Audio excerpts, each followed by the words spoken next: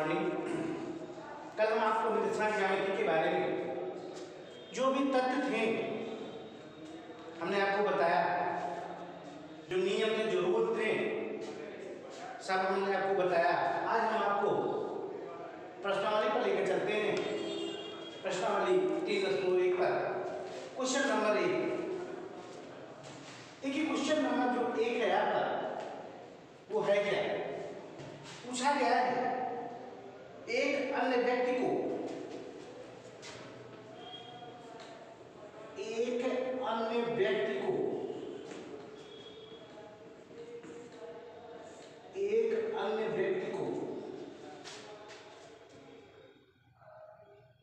आप अपने अध्ययन मेज पर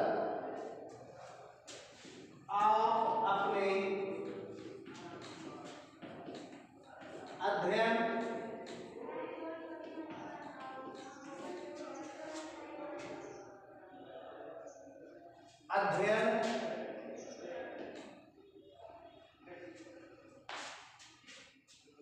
मेज पर रखे टेबल लैंप की अध्ययन मेज पर रखे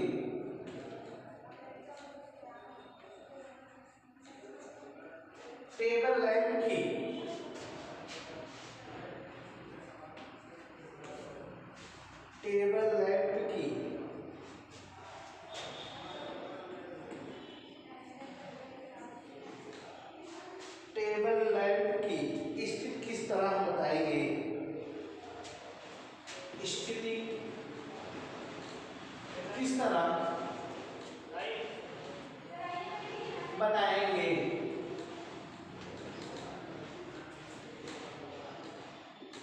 किस तरह बताएंगे? तो ध्यान दीजिए, कहा गया है कि आप एक व्यक्ति को आप अपने अध्ययन व्यक्ति मेज पर रखे टेबल लैंप की स्थिति किस तरह बताएंगे? मतलब टेबल पर रखा लैंप को हम उसको किसी व्यक्ति को उसकी स्थिति में कैसे बताएंगे? तो ध्यान दो, माना टेबल लैंप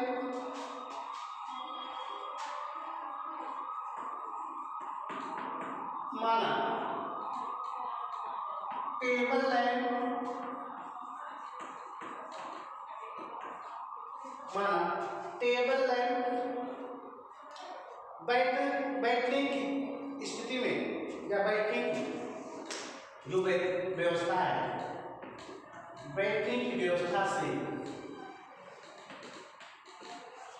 ठीक 2 फीट है। कितना है? 2 फीट। बैठने की व्यवस्था से 2 फीट है और दाएं किनारे से 1 फीट है और दाएं किनारे से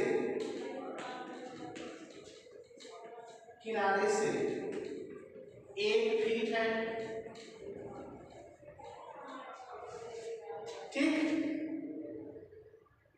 तो लैंप की स्थिति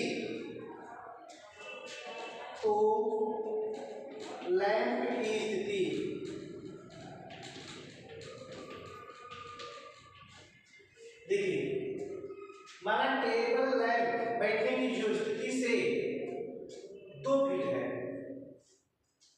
और दाएं किनारे से, जैसे ये आपका जो चतुर्थांश हमने बताया था,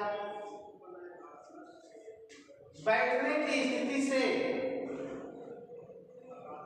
यहां से 2 फीट है और यहां से 1 फीट है।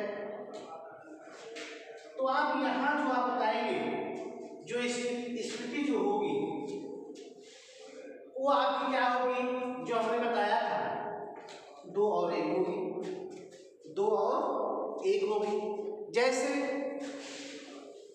अब हम आपको चतुर्थांश बताएंगे, एक छोटा सा चतुर्थांश बना देते हैं। ये बैठने की स्थिति से मान लो यहाँ है 2 फीट हो गया, यहाँ से ये भुज हो गई और ये आपका यहाँ पर हो गया बैठने की स्थिति, और ये आपका टेबल जो है आपका 1 फीट हो गया। तो यहाँ यहाँ बिंदु ए। तो आप कह सकते हैं पहले ये आपका भुज है, तो भुज आपका 2 हो जाएगा। ये आपका कोटि है, कोटि आपका 1 हो जाएगा। तो जो स्थिति है लैंप की यहाँ जो है, आप इसी तरह चित्र में हमने बताया था कि पहले भुज लिखा जाता है, उसके बाद कोटि लिखा जाता है। तो इसकी स्थिति हमने आपको बताया कि माना टेबल लैंप की जो बैठने की स्थिति है, यहाँ से 2 फीट है और दाईं तरफ किनारे से 1 फीट है, ये दाईं तरफ किनारे से 1 फीट है। तो लैंप की स्थिति जो चतुर्थांश जो आपका निर्देशांक बनेगा वो 2,1 होगा। अर्थात 2 क्या है आपका भुज है और 1 क्या है आपका कोटि है। यही आपकी क्या हो जाएगी, बैठने की स्थिति हो जाएगी। ठीक, अगला क्वेश्चन है आपका क्वेश्चन नंबर 2।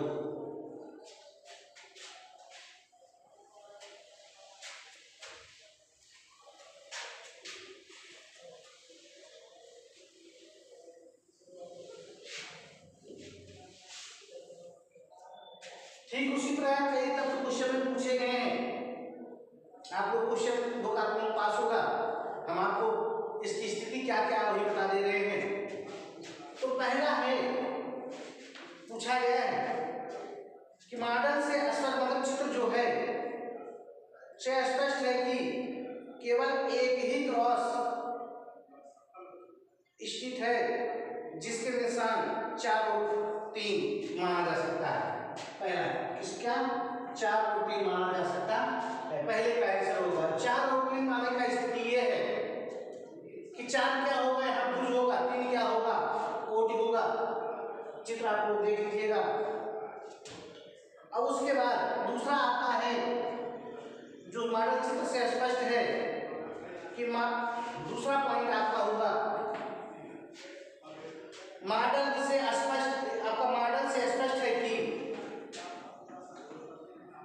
मॉडल से स्पष्ट है कि केवल एक ही क्रॉस स्ट्रिप है, केवल एक ही क्रॉस स्ट्रिप है जो कौन है, जो केवल 4 और 3 ही, 4 और 3 ही माना जा सकता है। अर्थात इसमें माना जा सकता है। आप इस समय केवल इतना ध्यान रखिएगा कि ये 4 क्या है भुज है, 3 क्या है 1 है। अगर दे दिया गया है 4 200 मीटर, 1 पैमाना दे दिया गया है 1 सेंटीमीटर बराबर 200 मीटर, 1 सेंटीमीटर बराबर 200 मीटर। अगर 1 सेंटीमीटर आप मानेंगे तो आपका 200 मीटर माना जाएगा। ठीक, तो इस प्रश्नावली में कुछ था ही नहीं, केवल 2 क्वेश्चन थे, हमने आपको दोनों को बताया। फिर हम आपको ले चलते हैं प्रश्नावली 2.1 में।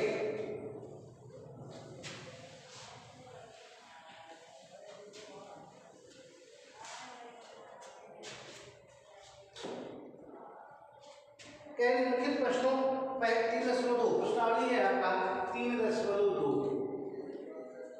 3.2 में पहला जो क्वेश्चन है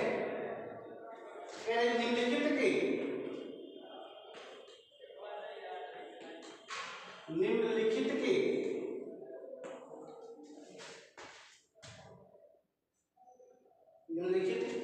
प्रश्नों के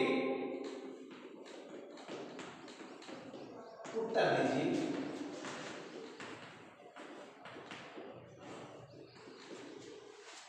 उत्तर दीजिए। पहला आपका है पहला क्वेश्चन क्या है, इसमें पहला पॉइंट है कार्तीय तल में किसी बिंदु की स्थिति, कार्तीय तल में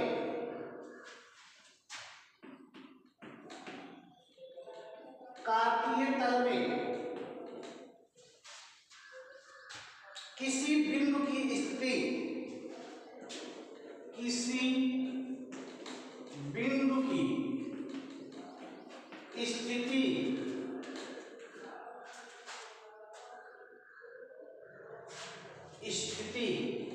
निर्धारित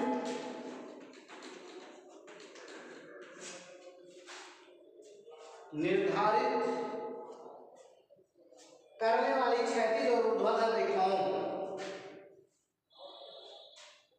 निर्धारित करने वाली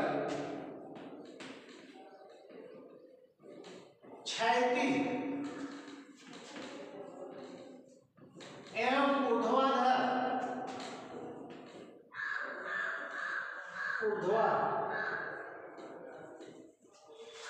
क्या है ऊर्ध्वाधर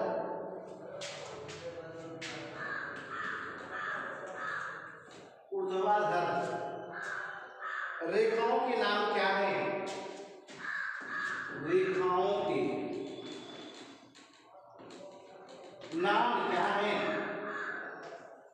ध्यान, हम आपको बताए थे कल चित्र में,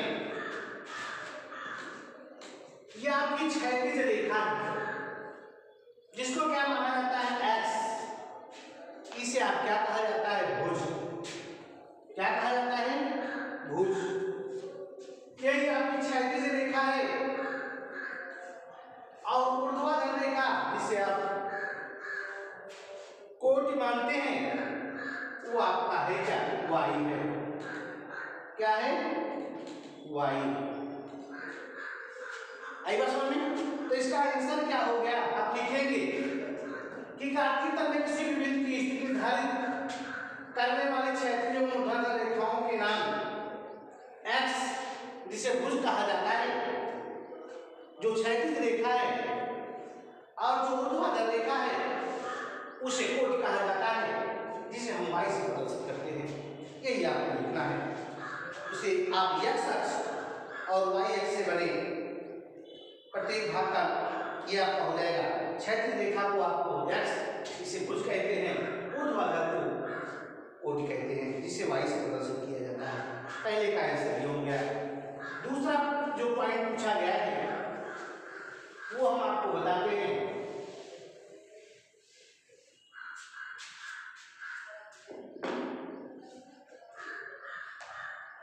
दूसरा पूछा गया है इन दो रेखाओं से बने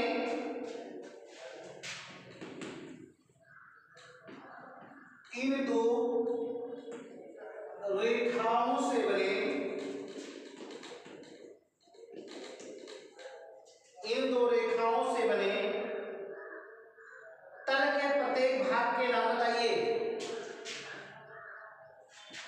तल के प्रत्येक भाग का नाम बताइए।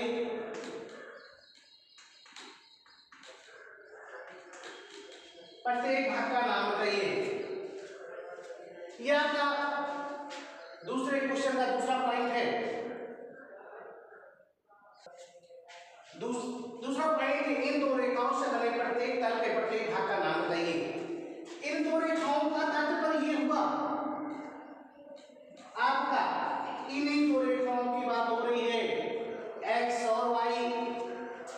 हमने आपको बताया था कल ये चतुर्थांश बनाते हैं, चतुर्थांश बना रहे हैं। ये आपका पहला आंसर होगा, ये प्रथम चतुर्थांश है, ये आपका द्वितीय हो जाएगा, ये आपका तृतीय हो जाएगा, ये आपका चतुर्थ हो जाएगा। तो आंसर में आप लिखेंगे प्रत्येक भाग के नाम निम्नलिखित हैं। इन दो रेखाओं से बने तल के प्रत्येक भाग के नाम निम्नलिखित हैं। पहला लिखेंगे प्रथम चतुर्थांश, प्रथम चतुर्थांश। इसी प्रकार दूसरा है द्वितीय चतुर्थांश, आपका तीसरा है तृतीय चतुर्थांश, यही, और चौथा है चतुर्थांश। ये आपका प्रत्येक तल का नाम हो गया। 4 तल है, प्रथम, द्वितीय, तृतीय और चतुर्थ। फिर आपका तीसरा पॉइंट है, इससे पूछा गया है, वो हम आपको बताते हैं।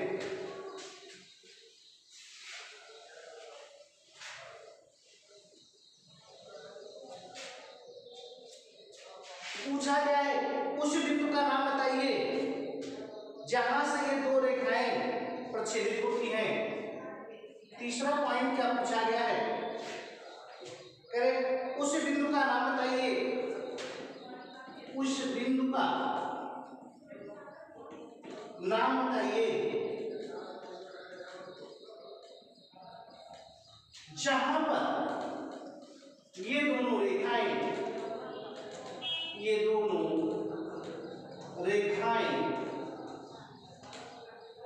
प्रतिच्छेद करती हैं।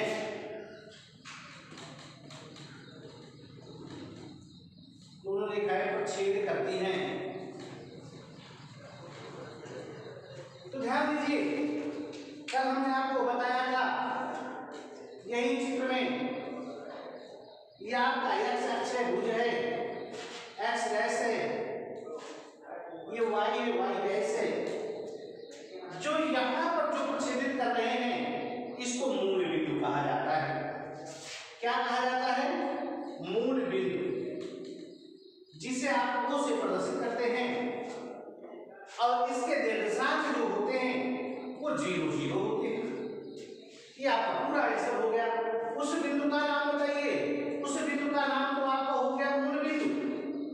अगर यही पूछा जाता, इसी में थोड़ा और पूछा जाता, उस बिंदु का नाम एवं उसके निर्देशांक बताइए, तो आप कह सकते हैं उस बिंदु का नाम है मूल बिंदु और इसके निर्देशांक होते हैं 0 0।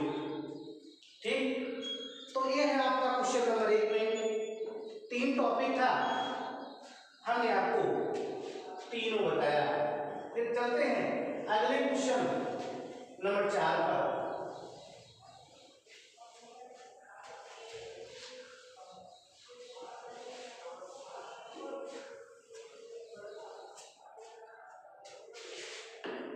क्वेश्चन नंबर 4 आपको दिया गया है कि आकृति 14 देकर निम्नलिखित को लिखिए, निम्नलिखित को लिखिए। तो ध्यान दीजिए, इसका चित्र बनाना पड़ेगा, हम आपको बताते हैं इसका चित्र।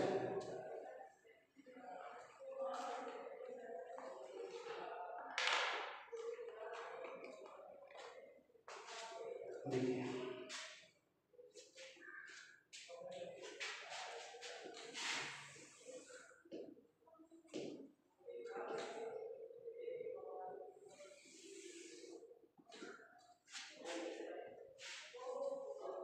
ये आपका मूल बिंदु होगा, ये x है, ये आपका x डैश है, ये y है और ये y डैश है। दिया गया है 1 2 3 4 5 6 7, ऐसे आप कुछ भी बढ़ा सकते हैं। इधर भी होगा +1 +2 +3 +4 +5 +6 +7, आगे भी बढ़ा सकते हैं। बाईं तरफ जब आएंगे -1 -2 -3 -4 -5 -6 -7 -8, ऐसे आप जितना भी है बढ़ा सकते हैं। नीचे भी आप आएंगे तो पाएंगे -1 -2 -3 -4 -5 -6 -7 -8, ये आपका जो चित्र दिया गया है हम आपको बताते हैं।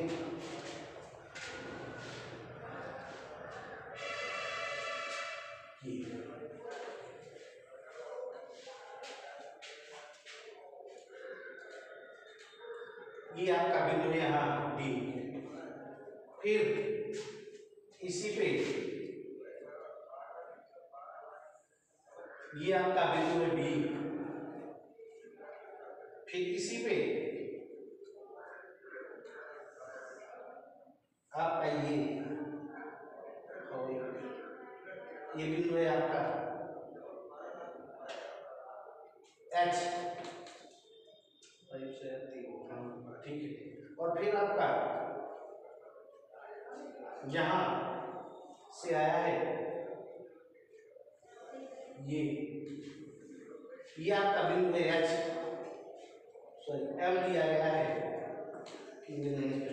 एम। ये आपका है ई, ये आपका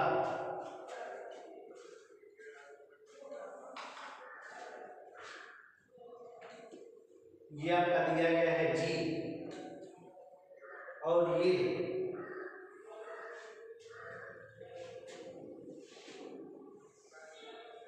ये आपका है सी। अब कहें इस क्वेश्चन में पूछा जा रहा है, पहला पॉइंट बी के निर्देशांक,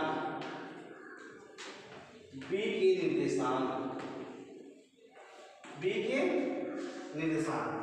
तो पहले हमने आपको बताया है भुज चला जाता है, बी यहाँ है तो भुज चलेंगे -1, -2, -3, -4, -5। तो आप लिखेंगे -5। फिर चलते हैं कोट, ऊपर है यहाँ +1 +2, ये आपका हो गया +2। तो बी के निर्देशांक हो गए -5 का मान। फिर उसके बाद दूसरा पॉइंट पूछा गया है सी के निर्देशांक। सी आपका यहाँ है, सी के जो निर्देशांक है देखिए, पहले भुज चला जाएगा +1 +2 +3 +4 ये 5। फिर आपका कोड चला जाता तो नीचे है -5, यहाँ जाकर ये 5 का -5 हो जाएगा। इसी का निर्देशांक हो गया। ठीक इसी प्रकार तीसरा पॉइंट पूछा गया है -3। तीसरा पॉइंट पूछा गया है -3 का -5 किस बिंदु को पहचानने वाला बिंदु बताइए? -3 और -5, -3 और -5। तो ध्यान दीजिए, ये पहले भुज चला जाता है तो -1 -2 -3, ये यहाँ रहा है -1 -2 -3 -4 -5। इन दोनों को मिलाने पर कौन सा बिंदु मिल रहा है? ई। तो इसके आगे लिखेंगे बिंदु, या कैंसिल हो गया बिंदु ई। फिर अगला टॉपिक है 2, -4, पहचानेंगे बिंदु 2, -4, 2, -4। तो आपका प्लस है, आप इसको ऐसे भी लगा सकते हैं, या इस चतुर्थांश में है या आपका चतुर्थ में है, इसलिए इसमें होगा तो 1 और 2 भुज चले, अगला -4 चलेंगे, 1 2 3 4 -4, 2 और 4 मिला कहाँ पर? जी। तो लिखेंगे बिंदु जी, बिंदु जी, ये आपका हो गया। फिर अगला है डी का भुज। डी कहाँ है? डी का भुज ये डी का भुज पहले भुज ही चला जाता है तो 1 2 3 4 5 6। डी का भुज आपका आ गया 6। देखिए 1 2 3 4 5 6, बस 2 ही बिंदु है आपका। यह डायरेक्ट बिंदु एच के कोट एच, एच कहाँ है? ये तो आपका भुज है, ये आपका कोट -3, यहाँ लिखेंगे कोट, एच का जो कोट है वो -3 है। इसी प्रकार पूछा गया है बिंदु यल के निर्देशांक। यल कहाँ है? यल और भी कुछ चित्र में दिया गया है। यल चित्र में तो नहीं बताया गया यल कहाँ है। फिर अगला है यम के निर्देशांक। यम के तो भुज पर कोटि का मान केवल भुज चला गया है, 3, -3, 0। इसी प्रकार कहीं इस तरीके से बना हो, चाहे यल हो, यम हो, कहीं भी दिया गया हो, आप उसके निर्देशांक बता सकते हैं। ठीक, तो यह आपको हमने बताया था कल ही जो चित्र में अध्याय शुरू होने के पहले क्या कैसे है। तो देखिए इसी प्रकार हमेशा आप ध्यान रखिए, कहीं भी जो निर्देशांक बनाना है या किसी बिंदु को अंकित करना है, पहले आप भुज चलेंगे, चाहे वह प्लस भुज हो, पहले दाहिनी तरफ चलेंगे तो ये प्लस भुज होगा, बाईं तरफ जाएंगे तो माइनस होगा, कोट में चलेंगे तो ऊपर आपका प्लस होता है, नीचे आपका माइनस होता है। इसी प्रकार आप कहीं भी चाहे किसी भी, चाहे वह ग्राफ में हो चित्र बना सकते हैं या ग्राफ दिया हो उसे आपके बिंदुओं को अंकित करना है तो आप इस तरीके से वहां भुज और कोट ये भी बता सकते हैं। तो ये भी अध्याय आपका 3.2 भी आपका समाप्त होता है। तो एक वीडियो में 3.1, 3.2 समाप्त होता है। अगले वाले वीडियो में हम आपको अगला अध्याय बताएंगे 3.3। तब तक के लिए धन्यवाद।